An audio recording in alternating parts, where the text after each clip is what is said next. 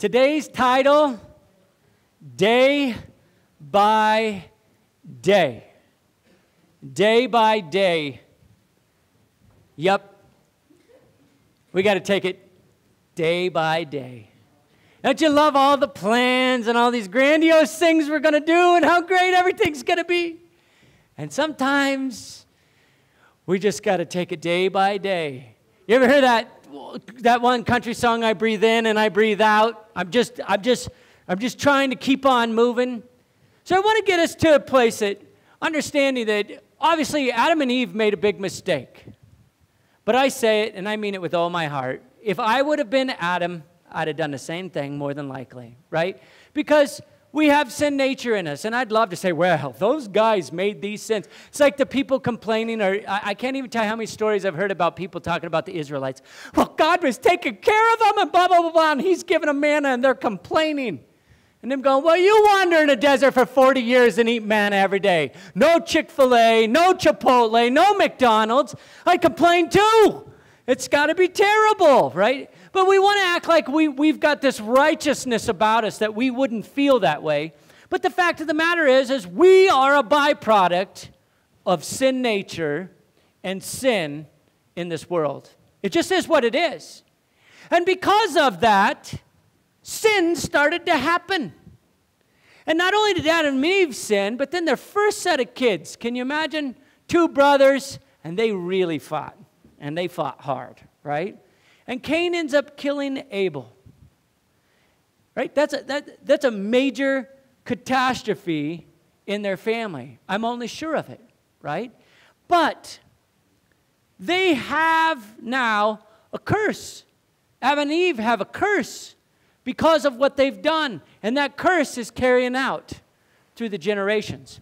So it says in Genesis chapter 3, verses 16 through 19, it says, after God was a little upset, called Adam and Eve out, then he said to the woman, I will sharpen the pain of your pregnancy. Any woman not experience pain in childbirth? Sounds like pretty legit, huh? And in pain you will give birth. And you will desire to control your husband, but he will rule over you. And to the man, he said, listen to this, guys. Women, childbirth. Okay. Got it. Guys, a bunch more. He says, since you listened to your wife and ate from the tree, whose fruit I commanded you not to eat, the ground is cursed because of you. All your life you will struggle to scratch a living from it. Have any of you had a struggle?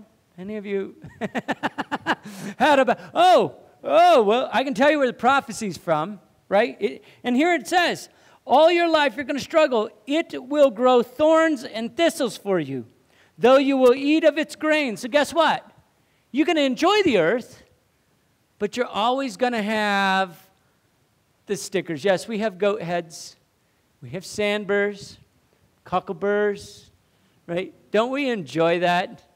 And even in our yard, I tell you, our garden was so beautiful until the rattlesnake was in it. Then everything changes, right? You start to go, I'm not sticking my hand in the tomato plant. I'm in there with my boots. And then I'll check it, right? Because I want to make sure I'm going to be okay, right? But we are a product of this curse. Now listen to this. It goes on to say, it will grow thorns and thistles for you. I can show you where they're at in my fields, right? And they're a pain in the hind end, right? And then it continues. Though you will eat of its grains, by the sweat of your brow will you have food to eat. You know what that means? You're going to work for it. It's going to be hard. It's going to be stressful. It's going to be difficult until you return to the ground. Guess what? It's a promise. You get this the rest of your life. Maybe you're like, oh, thank you, Reverend Killjoy. But the fact of the matter is this is really important for us to put it all in perspective because you can't take it day by day until you can look at it in perspective. And he says, from which you were made, right? For you were made from dust, and to dust you will return. That's what it says. That's what it means. So we have all of these trials and frustrations and sadness, and it feels like we start to make progress, and then the car breaks down, and then we make progress, and then the toilet backs up, and then we make progress, and somebody at work is causing our lives to be difficult, and you just feel all of the thorns, all of the thistles, all of the difficulties in life. Well, it's part of God's promise, and it's never going to stop. But your part is, what are you going to do with it? What do they say? You make lemonade out of lemons? You get something, and you have to make something from it. You know, we went to the state fair, watched the kids' 4-H stuff, and look at all these, and this kid made a table out of all these old junk gears. And it was one of the coolest things. And Bree, I say, I could have this in the house. Bree's like, we will not have something like that in our house. But nonetheless, yeah, I thought it was cool, right? They had all these gears fitting together from every kind of machine you've ever seen. And they welded this whole thing together. It was a coffee table, must have been 600 pounds. But I thought, man, that is awesome, right? That's cool. They took something that was junk to everybody else, and they made something from it. And our call, our job in our life is to do something with what we have day by day. You can't fix tomorrow. You can't fix everything in the future. You don't know what everything else is going to be, but today you can make it happen, right? It says, this is the day the Lord has made. Let us rejoice and be glad in it. Why is that so important? Because we need to make today matter. We need to make today count. And so I think about all of the different little things that come our way, and how do you do that? And how do you enjoy that? My grandparents, they had money. They were not broke. But my grandpa was not going to spend $3,000 to fix the sewer line, because that was way too much money. And that was 40 years ago, right? He wasn't going to spend that money. And so he's like, that is ridiculous. I will get out there and I'm going to dig this up. So he dug up a corner in his house, outside of his house, and went, oh, it's too much work. And he stopped, right? But what he did was he managed to take the old clay pipes, you know. He managed to chip it out with a hammer. And so when everything backed up, he had a couple of different sets of barbed wire that he'd fish in there, get that thing a-going, and then everything would set up, and it would be freed again, and all the stinkfish went on their way, and Grandpa was happy, and he'd go back in the house. And he left that sewer that way for years. All of my childhood, I knew, oh, sewer's starting to back up, and Grandpa would go out there, and he'd fish that thing out and go back, because that was cheaper than the $3,000. He never kept track of inflation, right? And then I get married, and Grandpa still has not fixed the sewer. I'm an adult. Grandpa still has not fixed the sewer, and not a big deal, not a big deal. He's like, we got this taken care of. It's not a problem, and it still backs up.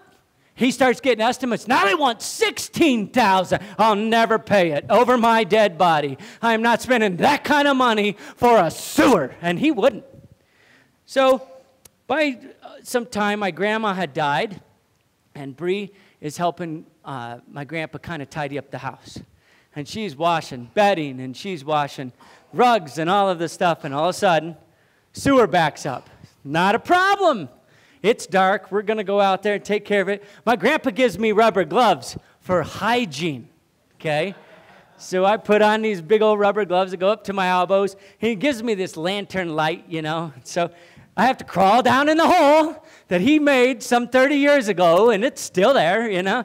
I get down in the hole, and I turn on the flashlight, and he's giving me the different wires, because now he's getting a little bit more, he's not able to get down there. I think he was even on oxygen at the time, so he couldn't even get down there with this tank and everything else.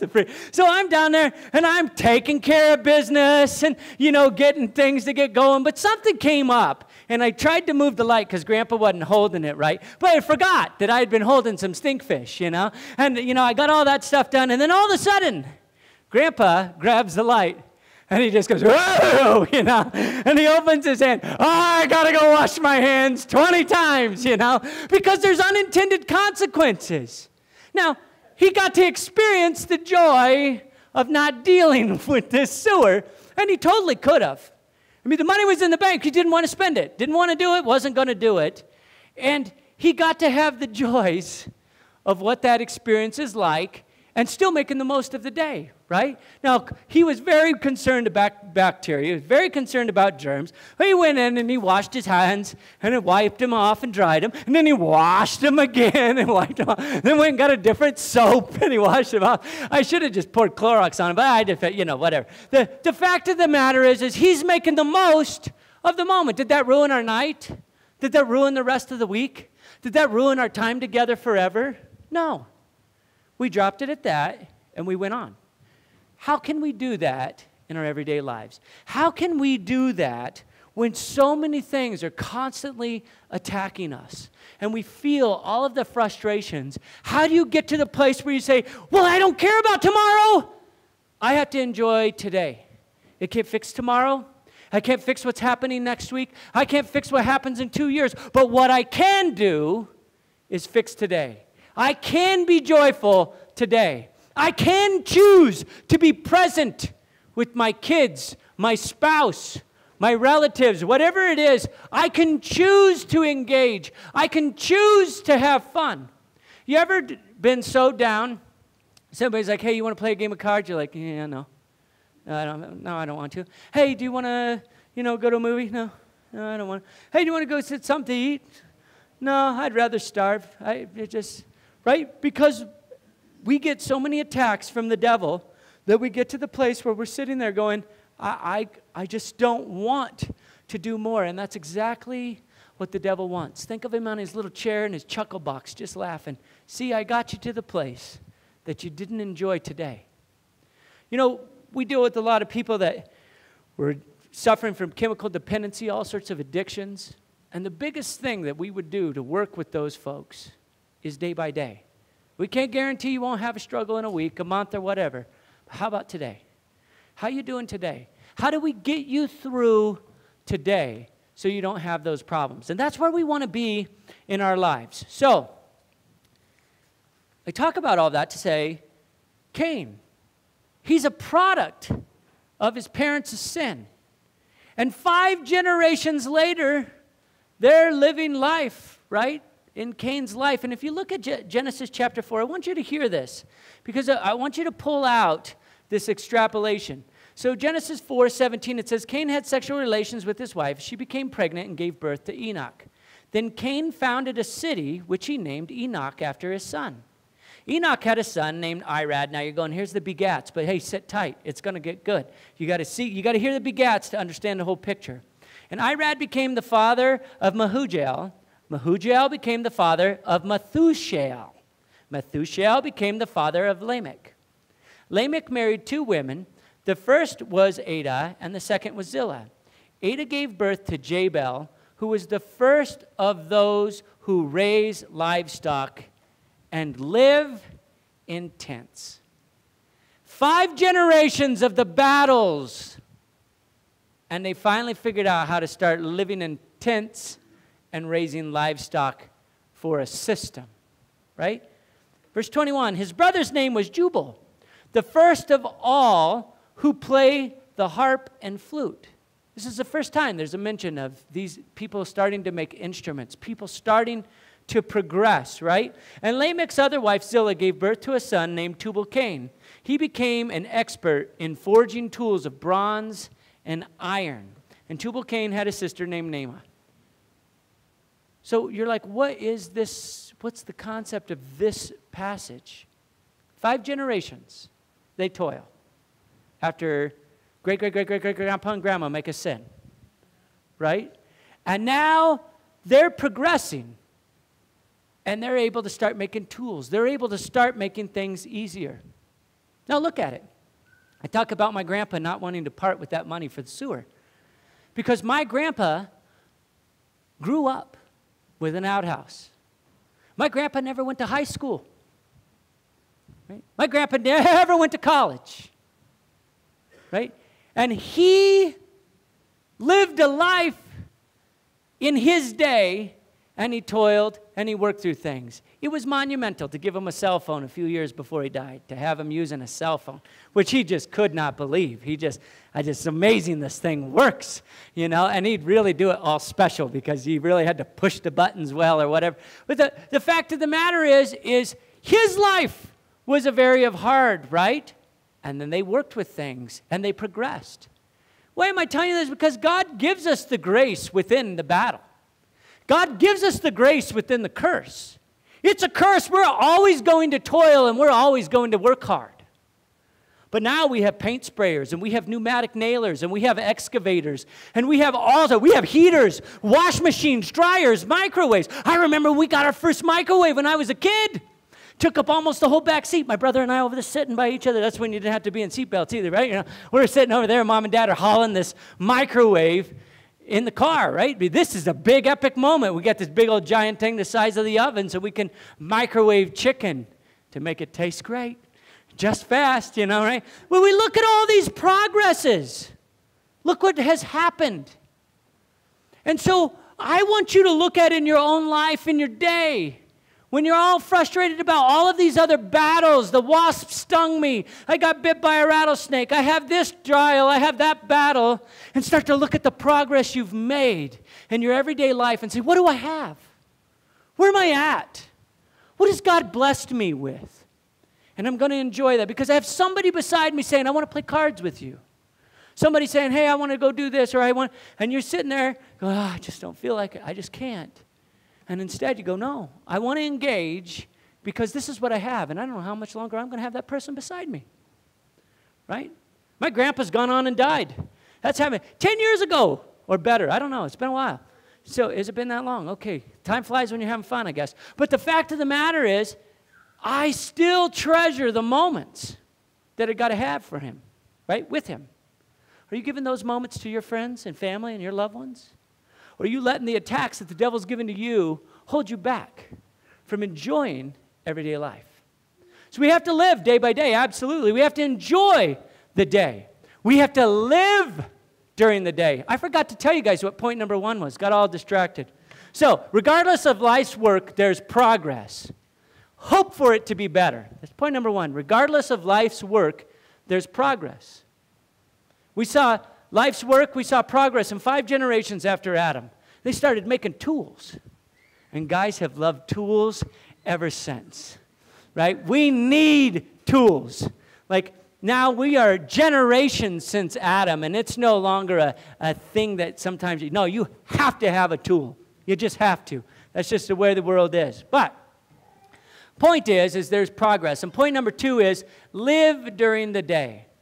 And so we need to look at Psalm 118:24, right? This is the day the Lord has made. Let us rejoice and be glad in it. If you don't have that somewhere, put it somewhere. You need to be looking at that every day. When all of a sudden you're upset and you're down and you're depressed and the devil's attacking you and there's 100 things. Every one of you, if I sat down and started writing a list, you could fill a page for me of the attacks because we're all going to have them.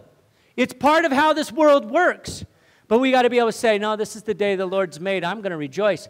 Jesus said in Matthew 6:34, this is a Sermon on the Mount. He said, don't worry about tomorrow, for tomorrow will bring its own worries. Today's trouble enough for today.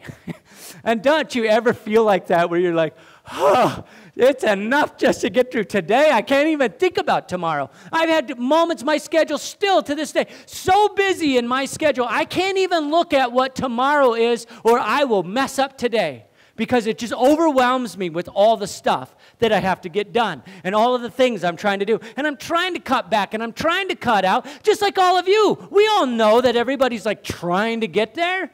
But it's still hard. And we've got to be in the place where we can say, no, I'm going to enjoy today. 2 Timothy chapter 2, verse 15 says, work hard so you can present yourself to God and receive his approval. Be a good worker, one who does not need to be ashamed and who correctly explains the word of truth. But the key in there is, be a good worker. Be a good worker. We have to work. That's the way it is. That's the way it's designed, and it's never going to stop. So just be a good worker.